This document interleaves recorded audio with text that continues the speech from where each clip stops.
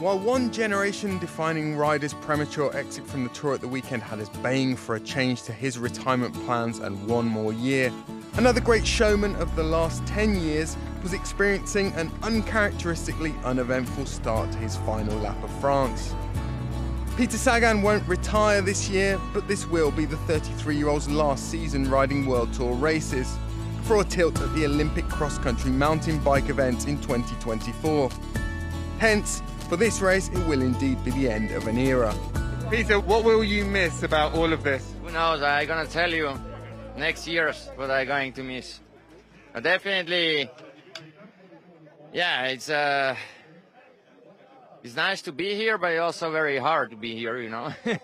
11 summers ago, this was a sport still crawling out from under the rubble of the scandal-ravaged noughties, with the Sky dynasty just beginning and Cavendish apart, a distinct lack of swagger and sparkle dust. The 2012 Tour, though, served as the world premiere for a new box office attraction. Incredible Hulk one day, Forrest Gump the next.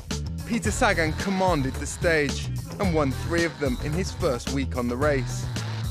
For most of the next decade, the Sky reign would polarise, while the Slovaks was a unifying force. He, the great entertainer, a court jester wearing a superhero's cape. Good memories. It was a little bit different. A presence that transcended the numbers. But what numbers? What is he doing?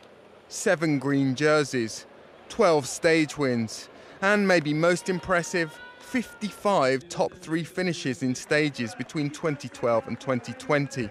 Oh, well, I think everything what I achieved during the Tour de France is nice. I'm proud of the 7 green jerseys, the stage victories. Also in bad moment that I passed and I survived in the Tour de France, you know.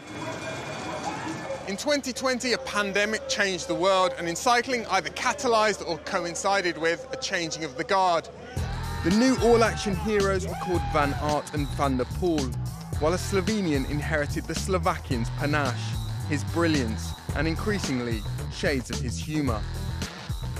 Meanwhile, the former Alpha's demeanour increasingly resembles that of an old grizzly plodding towards a final hibernation. One last swipe of those mighty paws for old time's sake.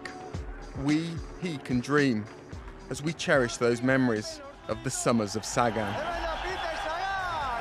Definitely I'm enjoying his last Tour de France, and I'm enjoying the people around, the atmosphere.